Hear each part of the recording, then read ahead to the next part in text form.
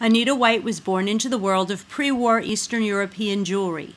This was not the world of Tevye and Fiddler on the Roof. This was the cosmopolitan world of gymnasium and university, of science and literature, of music, art, and poetry in rich Yiddish, resurrected Hebrew as well as Polish, Russian, French, and German. This was a world before the war where a new Jew was already emerging. Anita's own father, Alav Shalom, peace be upon him, exemplified that new Jew. He was a scholar of both the sacred and the secular, and he was a Tzioni, a Zionist. Jewish nationalism, dormant for so many centuries, began to germinate in the late 19th century and to blossom in the 20th. A better day for the Jewish people seemed to be on the horizon. Then came the darkest night in all of the human experience. Even the Jews, no strangers to the horrors of persecution, had never experienced the like. Like millions of our people, Anita and her parents were trapped in the indescribable nightmare of the Shoah, the Holocaust. Mishoah l'tkuma. From out of the destruction of the Holocaust, the Jewish people rose like a phoenix from the ashes to be reborn as a sovereign nation on our ancestral land. The indomitable spirit of Klal Yisrael could not be drowned even in the blood of 6 million Kedoshim. Anita's life is very much a microcosm of the Jewish experience.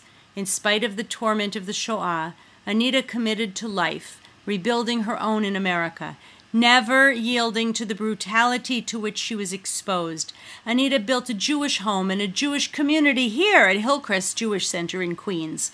But one of her life's efforts has been to record the experiences of countless other survivors and to see those chronicles preserved for eternity.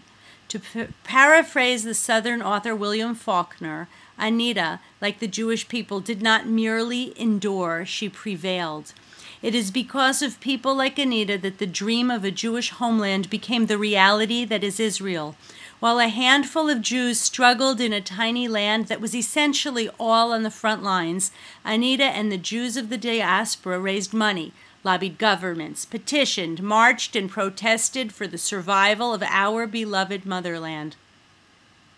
This morning, when you consider not if, but how much of Israel's bond to buy, I ask you to think of a young Jewish girl in pre-war Poland who collected pennies in a pushka for the Yishuv in Palestine. I ask you to think of a survivor who never lost faith in her people and in our collective destiny. I ask you to think of a survivor nation living free again on our land.